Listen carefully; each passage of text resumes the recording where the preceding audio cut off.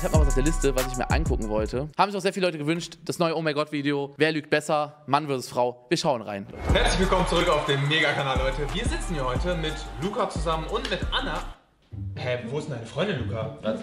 Hey, komm mal her! Ja, Schatz! Komm mal, wir sind Video. Ja, warte. Die brauchen wir ein bisschen. Ah! Oh, Schatzi! Hi, Schatz. Was geht's schon? Ich muss deine Hand nehmen. Wir spielen heute wieder Mann vs. Frau und da wir eine Frau zu wenig haben, übernimmt heute Abdel die Rolle. Also erstmal. Macht ja gar keinen Sinn mehr, das Format. Das heißt einfach Mann vs. Frau. Aber es ist einfach Mann und Frau versus Mann, Mann. Ja, okay. Es ist nicht, ich wollte gerade sagen, es ist Samantha. Samantha. Sam? Ja. Können wir dich Sam nennen? Nenn mich auch Sammy. Ups, sorry. Ja. Oh, ich hab mich entgleisen lassen. Oh. Ich mach Schluss, Sammy, ich kann das nicht mehr. Ich bin heute mit Luca im Team und diese beiden Damen sind im Team und jedes Team hat Fakten wieder mal aufgeschrieben. Und Okay, wir wir müssen raten, wer sagt die Wahrheit, wer lügt. Okay, let's go. müssen jetzt Fakten lesen vom anderen Team und uns abstimmen, auf wen diese Fakten zutreffen. Das hört sich jetzt kompliziert an. Wir machen einfach mal Runde 1 und dann... Willst du sagen, die Frauen verstehen sowas nicht oder warum kompliziert? Sammy, was mit deiner Stimme?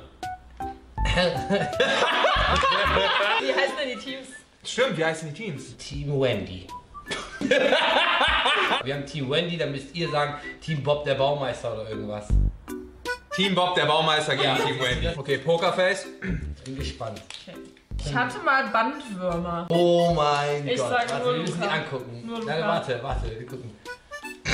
Ich glaube auch nicht. Nee, keiner. Seine Wer hatte schon mal Bandwürmer? Ach so, das war die Frage. Keine Ahnung, jeder könnte schon mal Bandwürmer haben, das ist ja nichts Schlimmes. Das ist schwierig, das ist auch, weißt du, ob ich eine Lüge ist? Hat Jan schon mal Bandwürmer gehabt? Boah, ich sag, Luca hatte schon mal Bandwürmer. Ich sag Luca. Reaktion hat gerade gezeigt. Aber der hat schon so viel erlebt in seiner Familie. Nee, der hat aber keine Bandwürmer. Luca. Und Luca, Luca. weiß ich nicht. deswegen Hatte der eher noch nie Luca. Bandwürmer? Keine Ahnung. Also deswegen nicht, ich hatte mal. Was sind denn überhaupt Bandwürmer? Nicht er hat. Was sind denn überhaupt Bandwürmer? Bandwürmer tut nicht so, das sind die im Bauch sind, die euer Essen wegfressen. Du weißt das ziemlich gut. Ja, aber ich Ach, ich dachte, weil der ich Angst hatte ein davor. Haustier. Weil einer meinte, vielleicht hast du Bandwürmer, hab ich geguckt und dann sehe ich so, diese Dinger sind in deinem Körper und fressen alles. Oh mein Gott, Bandwürmer ist so ekelhaft und krank. Sammy, was ist mit deiner Stimme? Ja, lass mich in Ruhe einfach, ich will jetzt gerade gewinnen. Ich sag Luca. Luca? Nur Luca? Ich sag nur Ja. Luca. Luca. Stimmt das? Keiner? Wer? Keiner. Ah ja, das war auch eine schwierige Lüge, finde ich. Das war eine schwierige Lüge. Ich finde, sowas ist besser verknüpft mit so Taten, die man schon mal gemacht hat. Zum Beispiel, ich habe schon mal auf der Toilette jemanden geküsst. Oder ich habe schon mal das und das gemacht. Aber so, ich hatte schon mal eine Krankheit. Das ist halt so, das kann man nicht richtig erraten. Das ist wirklich reine Glückssache. Da kann man auch nicht überlegen, ist der dazu imstande, sowas zu machen? Ist ja Glücks- und Pechsache.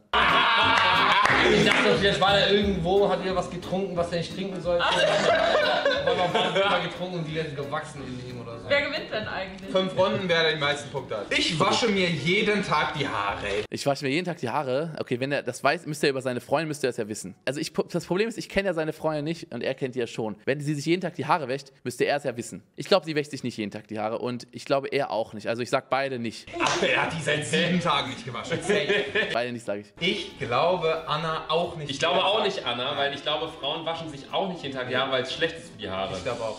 Also ich glaube, das ist- keiner und vor allem, weil die Keiner. sind, ja, deswegen safe Das ist keiner. ein Safe-Punkt. Keiner. Ja, keiner. Ja. Ja, easy. Das war easy, Leute. Das war easy. Sehr gut. Einen Punkt haben wir uns auch geholt. Ich bin noch nie von.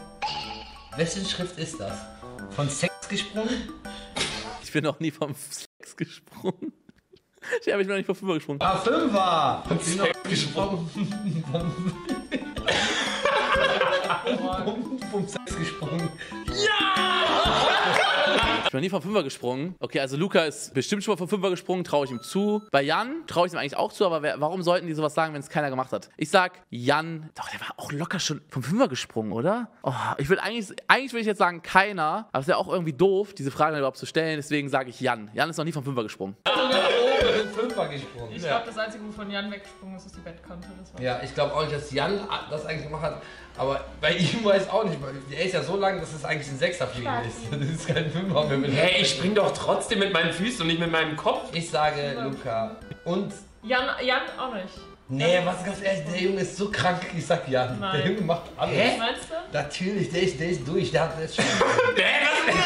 Der hat schon so viel gemacht, der geht auf eine Motorhaube. Deswegen Fünfer. Ich bin noch nie vom Fünfer. Noch nie, aber Okay, er seid schon. ihr euch einig? Ja, Er ist locker. ja, komm, nur Luca. Hä? Also Luca, Digga, wie lange braucht Guck ihr, dir mal um in die Augen. überlegen? Bist du schon mal vom Fünfer gesprungen? Soll ich das jetzt beantworten, oder? Luca ist vom Fünfer gesprungen, Jan nicht. Genau, umgekehrt. Umgekehrt. Was? Lukas hat nicht vom Fünfer gesprungen? Okay, hätte ich nicht gedacht. Ich bin vom Zehner gesprungen. Vom Zehner gesprungen? Ich bin auch schon vom 10er gesprungen, Leute. Ich bin schon vom 10er gesprungen. Psch, psch. Also, nächste Aussage. Ich trinke am Tag mindestens 1 Liter Cola. Ich hab's dir gesagt, Ja, Abdel trinkt mindestens 1 Liter Cola. Easy. Also Abdel und sie nicht. dass sowas kommt. Ich hab's dir gesagt. Ey, die Sache ist, du lebst ja mit anderen. Was ist denn das für eine Scheiße? Ja, aber bei Abdel wissen wir safe.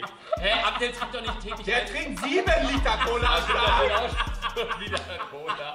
Okay, jeden Tag. Das heißt, entweder ihr lügt halt, Doch. entweder Abdel oder keiner, würde ich sagen. Ja, jeden Tag Abdel. Abdel. Ja, das schätze ich eigentlich das relativ sage ich auch. gesund Also, lebend ein. Außer jetzt die Fischstäbchen die letzten Tage. nein, also Anna trinkt immer Cola Light. Wirklich extrem. Okay. Aber ich glaube nicht jeden Tag mindestens 1 Liter, wie du sagst. Abdel aber schon. Ich würde eher sagen, Keiner. Trinkt er jeden Tag 1 Liter? Oh, das ist so schwierig. Er trinkt ja nicht jeden Tag 1 Liter. Man kann nicht jeden Tag 1 Liter Cola trinken. Man soll nicht immer Cola da. Ach komm, ich sag Abdel. Keiner oder nur Abdel? Abdel, Abdel, Abdel. ja, ich schließe mich dir an, ich sag, Samantha trinkt jeden Tag mindestens 1 Liter Cola. Seid ihr fertig? Ja. Fertig, ja. Beide. Beide. Was? Was? Was? Jan weiß nicht von seiner eigenen Freundin, mit der er zusammenlebt, dass sie jeden Tag 1 Liter Cola trinkt. Das kann doch nicht sein. Das ist wie, als hätte sie ihn betrogen. Guck dir sein Gesicht an. Was? Du hast jeden Tag 1 Liter Cola getrunken? Digga, guck mal, der ist richtig schock. Hä, das kann ich nicht glauben. Als ob Jan das nicht weiß. Die trinkt heimlich 1 Liter Cola. Jeden Tag 1 Liter Cola. Leid, doch. Wer ist diese Person? Wer ist diese Person? Ja, das frage ich mich jetzt auch. Digga, du musst sie doch kennen. Ich trinke jeden Tag auf der Arbeit Okay, 3 Liter. scheiße. Gib uns den Punkt. Danke. Sehr ungesund, macht das nicht, Leute. Das ist scheiße. Schmeckt lecker, aber. Ich habe meine Mutter weniger als 3 Mal weinen gesehen. Ich habe meine Mutter weniger als 3 Mal weinen gesehen. Also es muss ja einer von den beiden Jungs sein. Puh, ich weiß nicht, wie das Verhältnis zu Jan und seiner Mutter ist. Und ich weiß nicht, wie das Verhältnis zu Luca und seiner Mutter ist. Boah, das ist sehr schwierig. Ich sage einfach beide. Jan auf jeden Fall. Da Glaub stimmt ich das. auch, Warte mal, Jan hat seine Mutter weniger als 3 Mal Wein Ja. gesehen oder nicht? Ja. Okay. Zählt auch Weinen vor Freude? Wobei, Moment, jetzt muss ich mal kurz was Weinen, sagen. Ich allgemein. sage Jan, doch. Jan hat Ja, schon, meine doch, Mutter stimmt. schon öfters bestimmt. Ja, Weinen. doch, war öfter. Ja. Vor Freude, vor Angst, Ah, schwierig. Ja, dann sage ich auch nicht Jan. Dann sage ich nur Luca. um ihn und so. Dann sage ich einfach keiner. Ich sag keiner. Jeder hat seine Mutter schon 3 Mal als 3 Mal Wein gesehen. Bei ihm auch, ich glaube, trifft Ja, beide. zu. Ja, würde ich auch sagen. Wir sagen beide. Okay, ich gebe euch wirklich einen Doppelpunkt jetzt. Eigentlich habe ich gedacht, ich habe meine Mutter noch weniger als 3 Mal Wein gesehen, aber weil ihr gerade gesagt habt, vor Freude und so, das habe ich gar nicht im Kopf gehabt. Also auf jeden Fall mehr als 3 Mal. Oh Mann, ich habe gesagt keiner. Hätte ich doch einfach beide behalten. Oh. Ich gebe euch 2 Ehrenpunkte. 2 Ehrenpunkte. Und Luca denkt sich auch nur, ah, scheiße, was macht der Hund? Wieso gibst du denen jetzt 2 Punkte auch? Komm. Ja, Punkt, richtig, Es steht 2:1 jetzt. Den holen wir uns easy. Ich höre nur Hip-Hop. Ich höre nur Hip-Hop. Wer hört denn nur Hip-Hop? Als ob man immer nur eine einzige Musikrichtung hört. Keiner. Keiner. Digga, man hört nie nur eine Musikrichtung. Man hört automatisch auch so ab und zu was anderes. Ach komm, hör doch auf zu lügen. Keiner. Noob den Kein Mensch hört nur Nee, Hip-Hop. keiner. Allein wenn man die Aussage so wieder so durchliest, das heißt, du hörst nur Hip-Hop. Allein wenn ihr einmal in einem Club wart, wo ein anderes Lied liegt. Ja, ist Bullshit. Und auch wenn du bei Spotify Zufallswiedergabe machst oder so, ist es doch Bullshit. Also, guck mal, von den beiden keiner, weil die haben sich doch beide locker schon mal Ape-Crime-Songs angehört. Und Ape-Crime-Songs sind nicht automatisch nur Hip-Hop. Keiner. Keiner. Ja. Ja. 2. Jawohl, das war ein Easy-Punkt. Ich habe auch 2 Punkte jetzt. 2 habe ich. Oh mein Gott, ich muss noch mehr Punkte jetzt raushasseln. Aber ich höre 99% Hip-Hop. Aha, wurde sie erwischt. Und du, Sam? Du auch? Mero. Tanzen. 2:2. Ferro, Mero, Lero. Ist doch ein Meme, ist doch ein Witz, oder? Dass die alle so heißen. Ist doch wack. Ich habe noch meine Mandeln. Ich habe noch meine Mandeln. Oh mein Gott. Ich habe meine Mandeln noch. Aber ich weiß nicht, ob ich glaube, Luca hat die Mandeln nicht. Luca hat die Mandeln nicht mehr. Bei Jan sage ich ja. Ich habe noch meine Mandel. Voll enttäuscht. Ja. Luca hat die weg. Und Jan hat die noch. Jan.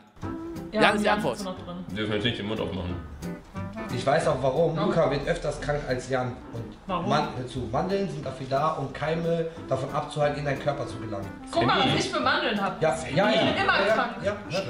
Aber wenn die weg sind, dann wirst du öfters krank weil die können nicht mehr die weghalten. Dadurch können die schnell in der Körper gelangen und ist schneller krank. Wusste ich gar nicht. Dafür sind die Tonsillen da, ist das wirklich so? Die Aufgabe der Tonsillen ist die lokale Immunabwehr. Tatsächlich. Stark. Abdel hat recht. Bildungsauftrag erfüllt, Abdel. Das wusste ich auch noch nicht. Ich habe meine noch. Deswegen bin ich auch nie krank. Kuss. Und da er nicht so oft krank ist, er aber viel öfters, denke ich, dass er keine Mandeln mehr hat. Und er Mandeln, ja. Wir haben beide noch unsere Mandeln. Echt jetzt? Fuck, okay, aber du bist ja öfters krank. Wieso bin ich denn öfter krank? Mann, ich sehe immer deine Story. Nee, ist das nicht so gut. Ich dachte, auch mal vorher oder so. Ja, Sonntag, heute haben wir geholt.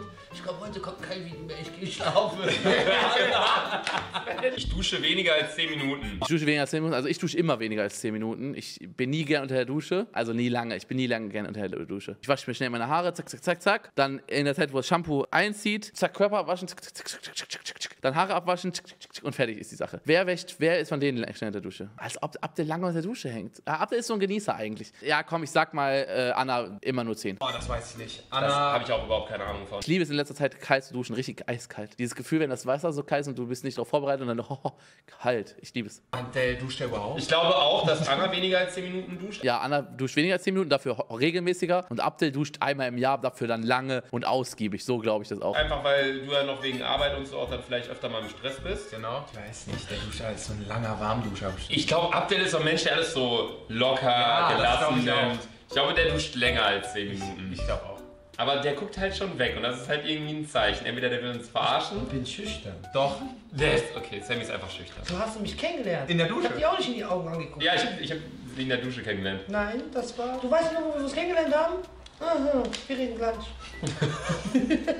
Okay, komm, Abdel duscht länger als 10 Ja, Minuten. safe, sage ich auch. Nein, beide weniger als 10. Beide weniger? Was? Abdel, das 10 ist so Minuten, man gelogen. dusche. Ich mach 10 Minuten rein und wieder raus, weil ich rauchen will. Weil ich rauchen will. Ach Mann, scheiße, kein Punkt. Ich bin schon mal nur durch Vorstellungskraft gekommen. Bin schon mal nur durch Vorstellungskraft gekommen. Keiner von denen. Alter, das glaube ich einfach nicht. Also ohne sie anzufassen, einfach so, man liegt so rum, macht so nichts und dann so, oh mein Gott, es war der beste Tag meines Lebens. Das glaube ich nicht. Laber doch keinen Scheiß, glaube ich nicht. Also ich noch nie, sage ich euch so, wie es ist. Ich habe eine gute Vorstellungskraft, aber das, also ohne irgendwie da mal ein bisschen dran rum. Nee, ich noch nie, aber mal gucken. Ich sag keiner. Gut, nur durch Vorstellungskraft. Keiner. Der lachte mir, der ist ja schon gekommen. Beim Schlafen hat er gedacht... Ja gut, okay, stimmt. In der Pubertät haben ja Jungs einen Samenerguss und es passiert ja auch oft im Schlaf. Das ist ja so gesehen durch Vorstellungskraft gekommen, durch die Traumvorstellungskraft. Also wenn vielleicht träumst du irgendwas. Wenn die das jetzt mit einberechnet haben, dann beide. Ach, das ist so wieder so eine tricky Frage. Okay, dann sage ich einfach beide. Im Schlaf kann sowas passieren, dass man dann sich in die Unterhose gisst. Kann passieren. Also, aber ich glaube nicht, während die wach waren. Ey, ich sage auf gar keinen Fall, während die wach waren. Auf gar keinen Fall. Im Schlaf, okay. Feuchter Traum, okay. Aber wenn die wach waren, ne, never. Ich glaube beide. Keiner. Ja, habe ich richtig. Ich hab's recht. Ich hatte recht, aber wehe, den Punkt, den habe ich verdient. Ich will die Folter. Als ob die noch nie einen feuchten Traum hatten. Okay, Luca, es gilt jetzt. Wenn wir den Auch holen, mal habe ich die einfach bei meiner Meinung behalten. Ach komm, ich habe keinen Punkt. Okay, ich muss jetzt einen Punkt holen, sonst habe ich nicht gleich gezogen. du darfst. Ich darf. Okay, Finale. Ich chille gerne 30 Minuten auf dem Klo. Boah, ich bin nie 30 Minuten auf dem Klo. Selbst mit Durchfall bin ich nie länger als 10 Minuten auf dem Klo. Ich bin einfach immer zack, zack, zack auf dem Klo. Ach.